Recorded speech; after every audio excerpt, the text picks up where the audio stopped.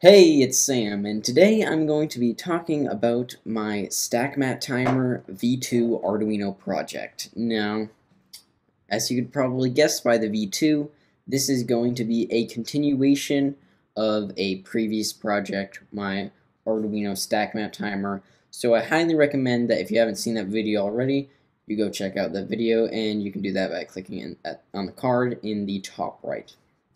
Now that I've gotten that out of the way, I'll start talking about the timer.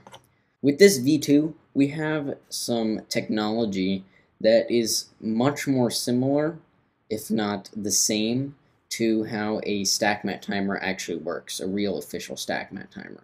So this is the Stackmat timer right here, and you'll see that in the middle we have the LCD screen, and then on the left we have an aluminum foil pad, and we do on the right as well. All the electronics are inside of this 3D printed case, which I'll be taking apart later in the video so you can see what's on the inside. Now, these are capacitive touch sensors, and I'll explain how I use that later.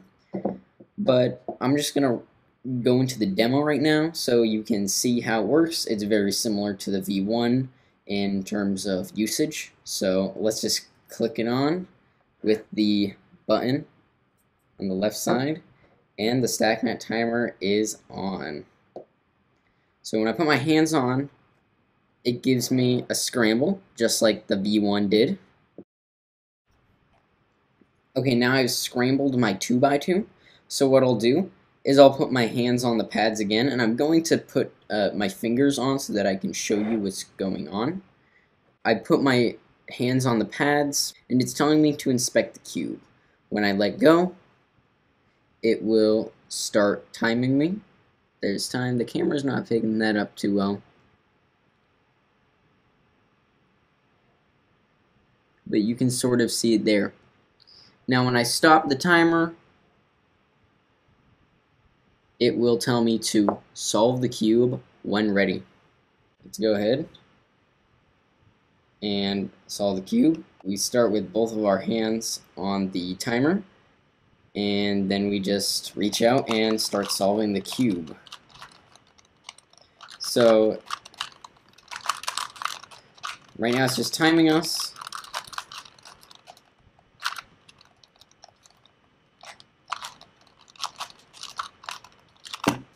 And I stopped, and you can see here the time is 16.812, and it says +2 there. So if you're familiar with the World Cubing Association regulations, then you'll know that if you go above the inspection time, which of 15 seconds, which I did in this demo, then you will get a +2, and if you go for above 17 seconds, then you will get a DNF, and I will also demonstrate that for you right now. So I'll just restart the timer. It shows me the scramble again now, and I'll start the inspection process. And I know I'm not doing it because this is just demonstrating that the DNF feature works. And then, so right now the inspection timer is going, and I will stop it when it is 17 seconds past.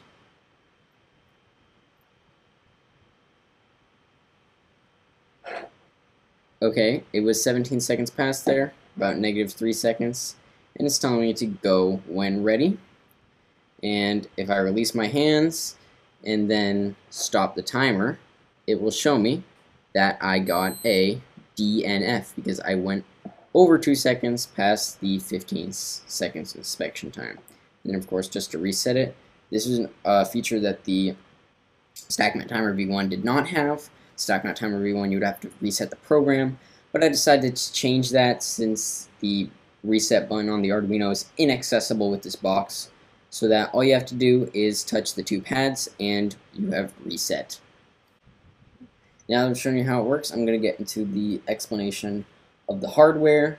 I won't be showing the software since it's basically the same as the software to the Stackmat Timer V1. What I'll be doing is I'll be showing the card in the top right to the code review in the Stackmat Timer V1. You'll look at that. It's pretty much the same, except for the fact that the aluminum foil pads, the capacitive touch sensor pads, are used inside the ultrasonic sensor. And of course there's few changes and resetting and things like that. With that out of the way, I'll explain how the hardware works. We're going to start from the outside in. So on the outside, you'll see there's this gray box, which I 3D printed, and we'll talk about more about that soon. And there's these two aluminum foil pads, and the LCD screen is the only real electronic component that is popping out. So I'll start with the aluminum pads. These aluminum pads are just aluminum foil, as I mentioned.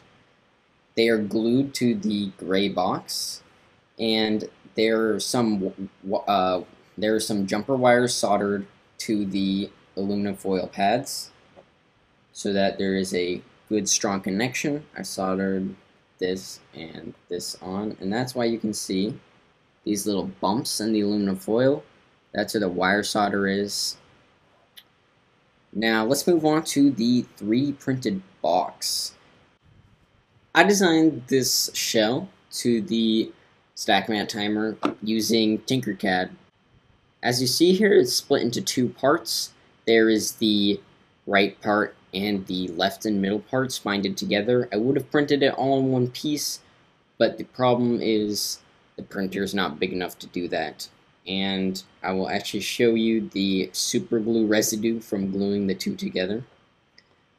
So let's flip this around here. This design was almost all comprised of boxes. The only cylindrical things were the wire holes. And just made some holes in the boxes to fit in all the electronics and the hole for the LCD. And one thing I forgot to do is put a hole here so that the wire could go from the electronics here all the way to here. And that I will actually show that I just drilled a hole in the plastic to push that through. If I were to make a second copy of this or another iteration, then I would fix that and print it correctly. One more detail I would like to mention about the design is you might notice these ridges here on the box.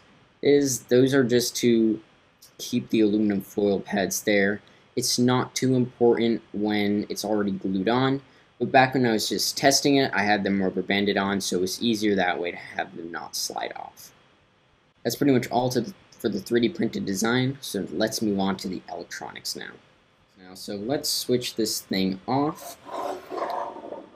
See, this is how we switch the things off. There's some lights in there, red light, blue light, green light, and we'll just switch this off. Green light turns off and switched off, and it's off. So I'll unplug this, and the electronics are secured with this piece of cardboard on the bottom and some packing tape. Now to show you this, I'm going to have to take this apart. So I'm going to cut the tape and show you all the insides. Okay, I've removed the tapes and now the electronics are free to slide out.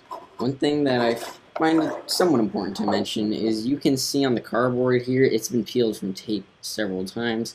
And that's because I thought it was complete, so I taped it all up, and then I realized there was a bug in the code, and I had to take it all out, because in order to program the Arduino, let me just remove this power module so you can see better. In order to program the Arduino, you'll see that we have to plug it in through the Arduino port right there, and with the power module in the way and everything secured in place, we can't do that, so we have to take it apart.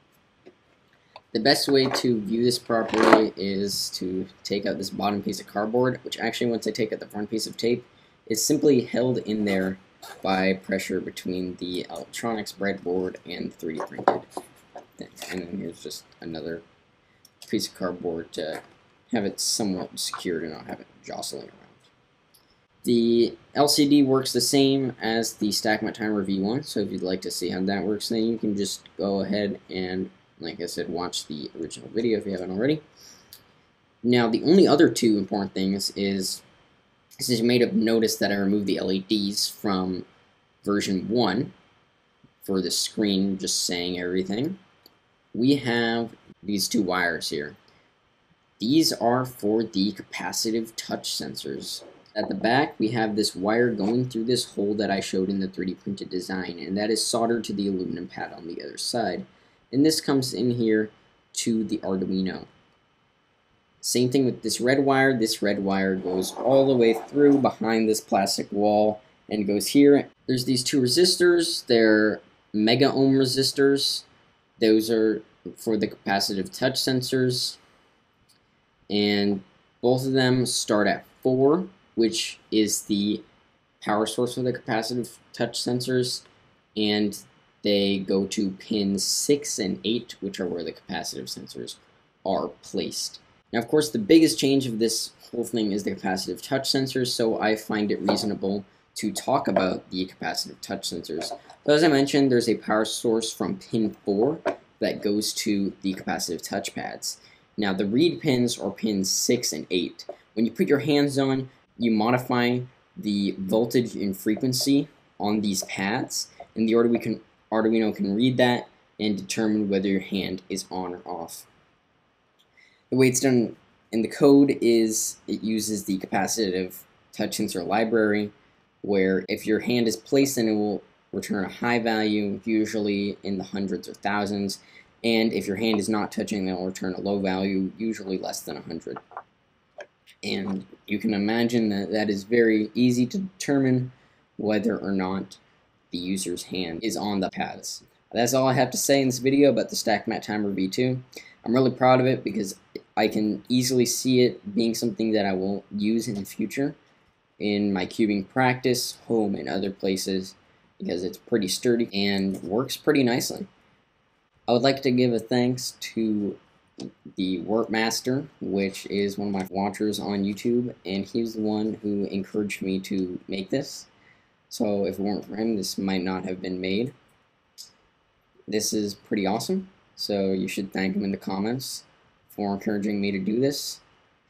If you want to see some more action with this Stackmat timer, then click on the top right for another one of my videos where I just use the Stackmat timer in some of my solves, just real hands-on use.